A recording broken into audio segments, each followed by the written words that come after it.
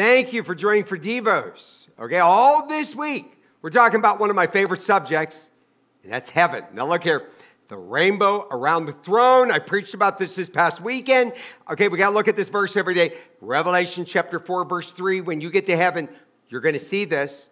And a lot of people don't know this. This is something cool maybe you never learned about heaven. There was a rainbow that had the appearance of an emerald. So when you're looking at the throne where the Lord Jesus Christ is, and imagine this green rainbow. As you know, on earth, rainbows aren't green, okay? But in heaven they are. And yesterday, I talked about being a rainbow of grace. Okay, let's look at how beautiful things we have. We didn't earn heaven. We didn't work for heaven. Salvation is free, but you must believe. And when you believe upon Jesus, you follow him. Look, if you want to see the rainbow, you have to put up with the rain. That's an old saying. Okay, but there's truth there, right? If you want to see the rainbow upon the earth, then you got to put up with the storm, right? So bigger the storm, bigger the rainbow. I've told the story when we were flying with our son down to Florida. Randy was going down there. He wanted to go from Florida to heaven, and as we had flew all through these storms. Okay, the one part of this very long trip in this little plane, there was a rainbow beside our plane for about 45 minutes.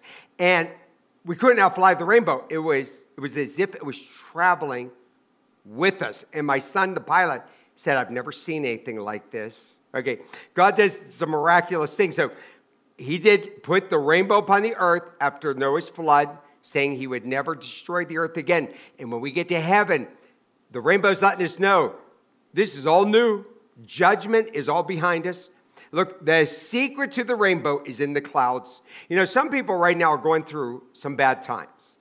And you're like, wow, life is so frustrating. It's hard today just paying your bills, being a mom, a dad, trying to keep up with the rat race. You know, and in the end, you end up being a rat, right?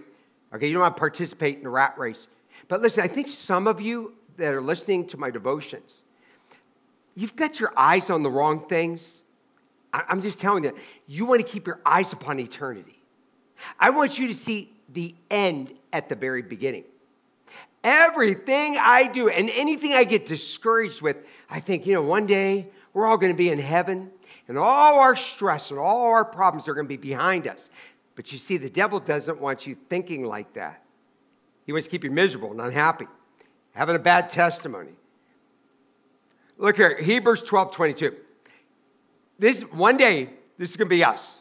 We're going to be in the kingdom. It says, but you have come into Mount Zion, to the city of the living God, and the heavenly Jerusalem, to an innumerable angels in festal gathering. Could you imagine being in heaven where there are so many angelic beings? It said we can't even count them as human beings.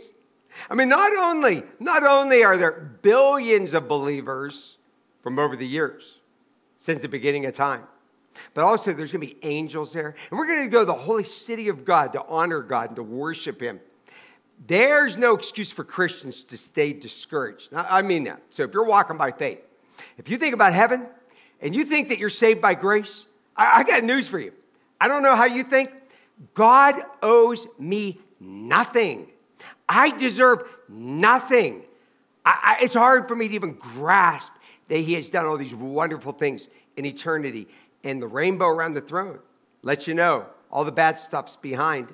Look in John 14:2. In my Father's house are many rooms. If it were not so, I would have told you.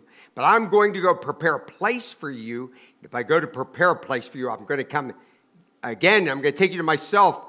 And that where I am, you're going to be right there with me. I like it. God has a place, a special home for you in heaven. Imagine a dwelling place where you can just sit in front of the big window, look out over the kingdom. How awesome will that be?